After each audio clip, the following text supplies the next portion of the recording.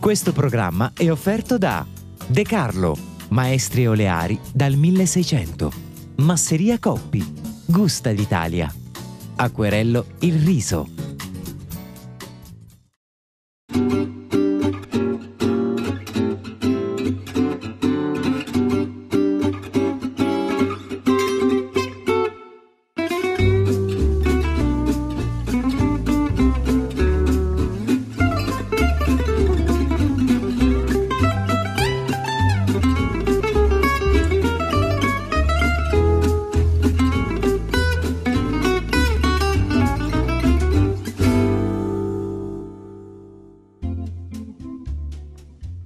Pasquale, ma hai svuotato il frigorifero di casa o mi sbaglio? Quasi. Oppure inventi una ricetta speciale per me oggi? Oggi ti farò la ricetta di cui ti ho tante volte parlato, credo proprio l'ultima volta, che è questa jambalaya, questo piatto creolo, quindi un piatto nato dall'unione, dalla fusione della cucina spagnola con quella dei nativi americani.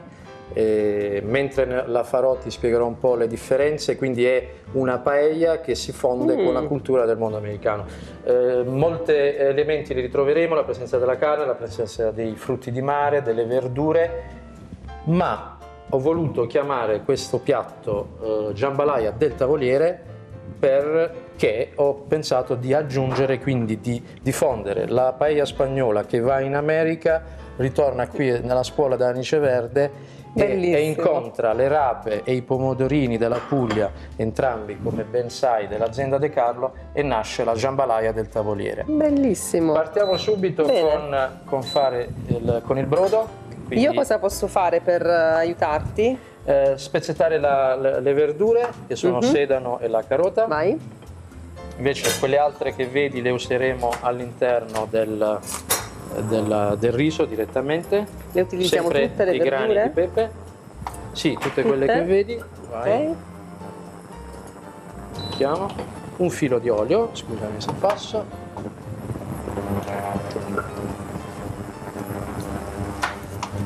Il peperone lo utilizzeremo in un altro momento? Lo utilizziamo adesso, lo trittiamo mentre tostano qui le verdure. Prendiamo quella padella. Sì. Quindi la zucchina,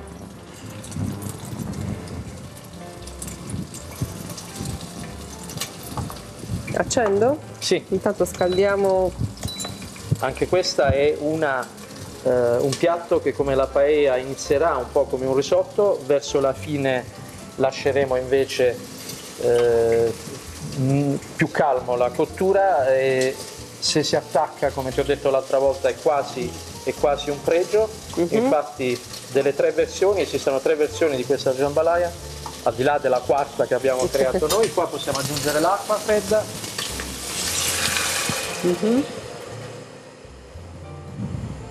Ecco qua. Ti stavo dicendo, ce ne sono tre tipologie, quindi c'è la rossa, che è quella che stiamo facendo, che è quella proprio della Louisiana, quindi di New Orleans, e che vede la presenza spiccata del pomodoro. Poi man mano che ci si sposta da quella città verso altre abbiamo sempre, è simpatico questo fatto, c'è la bionda, la bruna, più o meno la rossa. cambiano gli ingredienti, ma diventa sempre più chiara, fino a diventare alla bianca, che in realtà è un modo più veloce di prepararla, perché abbiamo il riso che bolle a parte, le verdure che vengono cucinate più o meno come faremo adesso e si uniscono dopo. Quindi appunto una maniera più facile, forse più indicata per i ragazzi, insomma, di più facile, insomma, un po' più semplice, sì, esattamente. Mettiamo un filo d'olio, Pasquale? Sì, certo. Allora, vedo che l'hai messo da questa parte. La patata sottile, o meglio cubetti piccoli.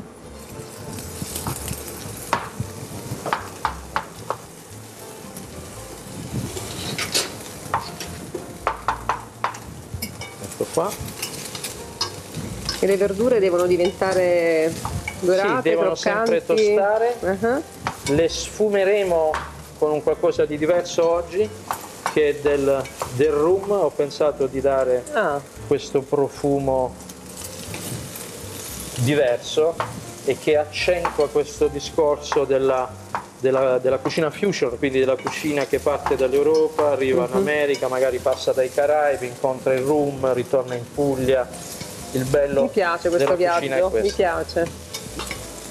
Ecco qua le verdure, aggiungiamo anche un pezzo di peperone, queste possiamo spostarle.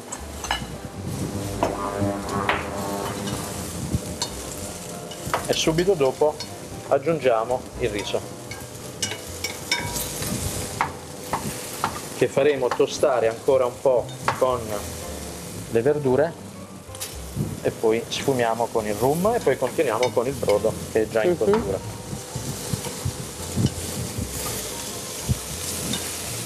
Chiaramente per una jambalaya che ti ho detto rossa utilizzeremo 3 tipi di pomodoro, il pomodorino De Carlo, del cubetto di pomodoro e poi regoliamo questa colorazione più o meno spiccata del rosso utilizzando il concentrato di pomodoro.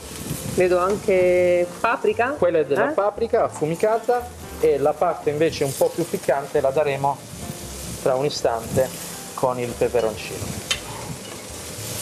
Tutte le verdure all'interno, ci aggiungiamo anche un pezzettino di scalogno.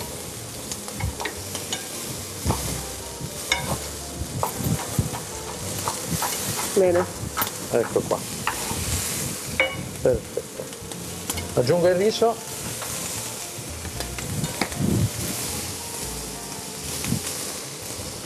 Una quantità, così come abbiamo fatto la paella, leggermente inferiore a quella che useremo per un risotto. Oggi sto facendo un po' di pasticci in cucina, mi saltano non sporcano un fatto, le verdure vedi, io ho lasciato pentola. anche lo scalogno tutto attaccato sul coltello. Adesso sentirai un bellissimo profumo.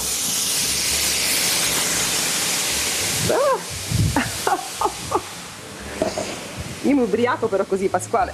Ah certo, ti sei praticamente sniffata tutta l'alcol del... Se do i numeri è normale, non ci fare caso. Allora, avvicino il brodo e iniziamo la cottura che all'incirca è come quella di un risotto, quindi più o meno 18 minuti, però non è tecnicamente un risotto, quindi comunque va controllata più spesso.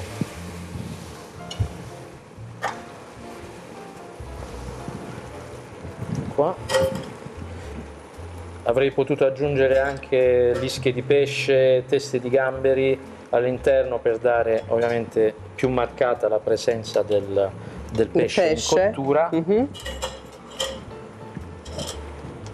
Allora, ti avevo promesso che la prossima volta l'avrei fatto io, avrò io le cozze questa volta, però ti chiedo solo la cortesia di avvicinarmi con la padella. Grazie. Prego. Mentre iniziano a prendere calore, possiamo, scusami se ti chiedo,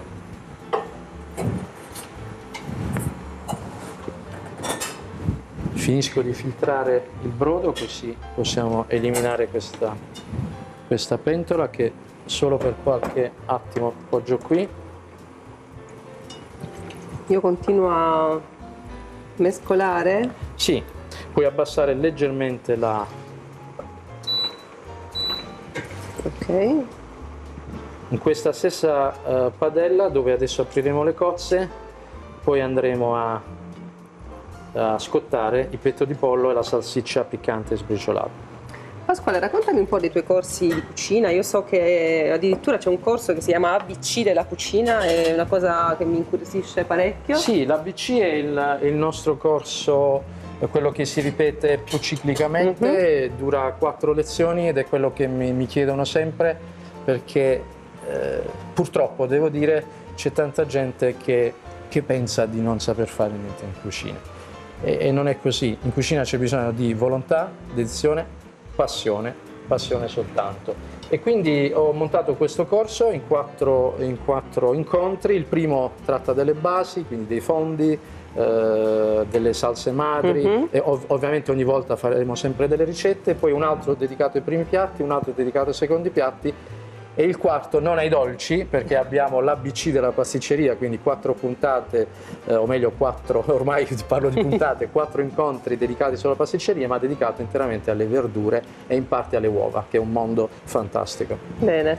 Allora, le cozze si aprono. aprono. Spero di saper aprire, altrimenti so che tu sei bravissima, quindi non temo Ormai... e non mi preoccupo assolutamente. Il brodo è qui, continuiamo la cottura normalmente. Possiamo tagliare nel frattempo il pollo giusto così. E con la carne cosa faremo invece? Con il pollo La e carne la... lo scottiamo come sempre, in modo tale che è più rosicarella, come dicono a Napoli, e poi la aggiungiamo all'interno e continuiamo la cottura. Siccome mi serve il brodo, Sì. io lo sposto, me lo metto qui vicino, così Perfetto. non ti disturbo. Ok, facciamo così. E voilà. Ti è piaciuto l'ultimo, tra le ultime ricette che abbiamo fatto c'era quell'hamburger di Puglia? Guarda Pasquale, era eccezionale, l'ho riproposto a casa e mi hanno fatto i complimenti. E io invito tutti quanti a casa davvero a provarlo perché è un successo assicurato. Tu che sei esperta, posso iniziare a sgusciarle? Devo spegnere. Vediamo un po'. Questa è ancora chiusa, però direi aspettare 30 secondi. Va bene, io ci provo. Aiuto con una forchetta magari. Una volta verrai nella mia cucina. Sì. E vediamo se tutte le lezioni che mi hai fare impartito, una sorta se di sono esame? valse. No, un esame no, però mi piacerebbe cucinare per te una volta. Va bene, concesso. Allora, sto andando bene? Vediamo. In effetti scottano. Però tu stai facendo una cosa che io non faccio. Apprezzo il tuo sacrificio. Quale? Quello di utilizzare il guscio io. Vedi che belle cozze. Bellissime. E perché così, vedi, non la Vedi? distruggo. È un sistema per non bruciarsi le mani. Insomma, almeno una delle due, diciamo. In effetti scottano. Io ho Ok. aggiunto del brodo, nel frattempo sto facendo, Sì. ormai vado a ruota libera. No, io ho solo... Adesso scottano, quindi facciamo un attimo Facciamo di un pausa, cambio? tanto 18 minuti di cottura, Va bene, un attimo d'accordo. solo di pausa. Va bene.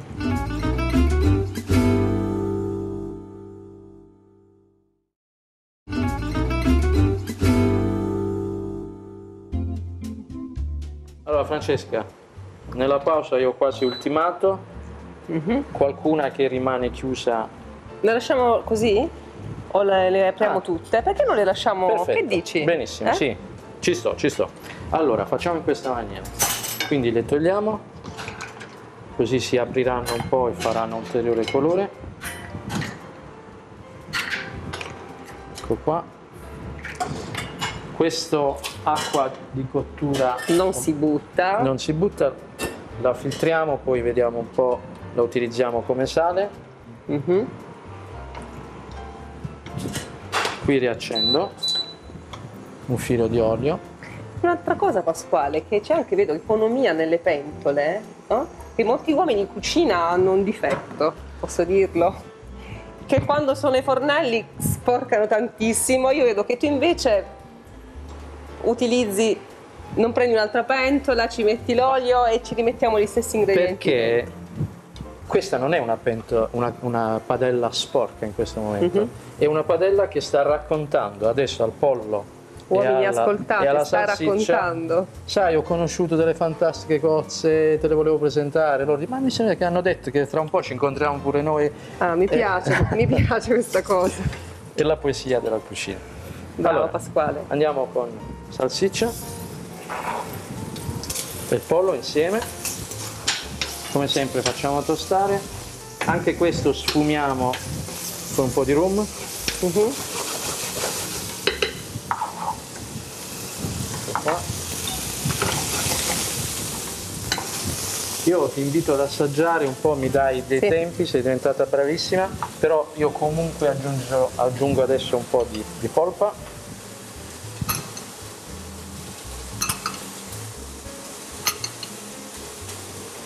Voglio usare Dimmi. 4 minuti. Perfetto, ok.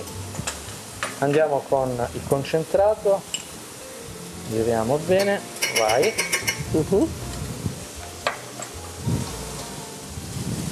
Mettiamo anche un po' di paprika, così. Paprika in questo caso affumicata? Sì, sempre l'adoro, anche laddove, perché comunque è un profumo, o meglio un sentore questo affumicato che comunque rende tutto interessante. Vuoi No. rifarci con... Non mi avvicino.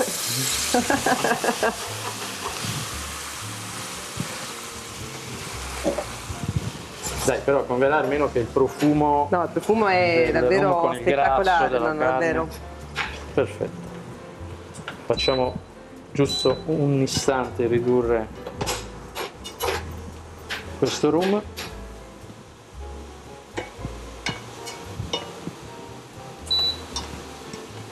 E lasciamo qui in padella. Siamo tutti pronti? Vedi il rosso che ti Che dicevo? incomincia, sì, Sposto a un invadere attimo solo queste cozze. gli altri colori. Questo possiamo toglierlo e incominciamo ad avvicinare la parte Puglia della ricetta. Allora, le rape, Cosa facciamo adesso? cambiamo Fammi questo vedere. coltello, le tagliuzziamo un po' in modo tale che avremo un'amalgama migliore poi all'interno. E queste una volta pronte le mettiamo subito nel Sì, le nel possiamo riso? mettere anche adesso perché così si riscaldano, rilasciano comunque il profumo, l'olio. Ecco qua. Quindi io vado subito all'interno. Vai. Sono passati credo 2 minuti, dei 4, Sì. anche qualcosina in più. Quindi direi di aggiungere anche i pomodorini. Pomodorini interi? Sì, sì, questi interi, Questa così volta li interi. ritroviamo belli Mi all'interno. piace. Io direi solo di aggiungere appena di acqua. Vado. Perfetto. Quindi questo via, appoggio qua. E devo solo tritare del prezzemolo finale. È incredibile come girando il mondo il riso davvero trova sempre il suo spazio Certo, appartiene, in tante ricette. forse è una cosa che veramente appartiene a tutte le culture del mondo. Faremo un piatto super pugliese prossimamente, che è la tiella, Ah, che è nata con il grano, ma che trova la sua massima diffusione con il riso. E poi sai quale riso utilizziamo noi, il riso acquerello, il cannellone di acquerello, e quindi nascerà una fantastica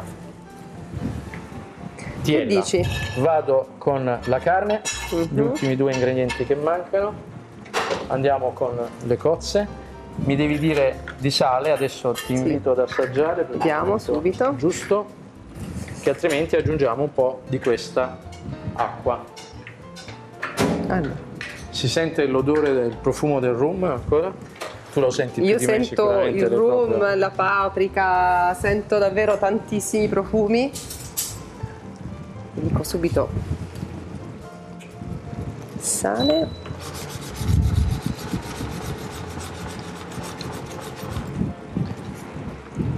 Ancora un po', io ce ne metterei ancora un po'. Quindi metto quindi un po' di acqua di mare. Riaccendiamo un attimo così lo facciamo asciugare quest'ultima acqua. Che bello questo piatto, mi piace. Bello colorato.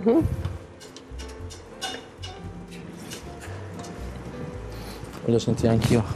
Una meraviglia. Incredibile, no? Ma A credo casa che sia non sanno che profumi ci il sono in divertente questo sia studio in questo l'utilizzo momento. delle rape in un piatto dove c'è le rape non creolo, Louisiana, New Orleans, giù Boston, proprio le rape non ci sono, ma noi le E teniamo. noi ce le ne mettiamo, ce le approfittiamo. abbiamo e le mettiamo. E ci stanno E anche ricordo bene. ancora, questo è un piatto super estivo, le rape non ci sono in estate, ma Noi ce l'abbiamo Rape anche De non in Carlo, estate, anche in inverno. croccanti, e come vedi non delle rape che sanno di conservato, delle rape che sanno di buono per l'olio, peperoncini, talmente bisogna dare È un vero. po' di aromi, ma che sono, noi le abbiamo usate sempre nelle cotture, quindi mai a crudo, che comunque si apprezzano. Ci siamo? Ecco, Che io dici? direi di sì, Pasquale. Allora io Spegniamo? direi di spegnere. Mhm. Aggiungiamo il prezzemolo, diamo girata, io libero qui il campo. Ecco qua, una velocissima pulita. Per un piatto così colorato ho pensato ancora a un colore di fondo che è questo verde, Mhm. quindi possiamo andare.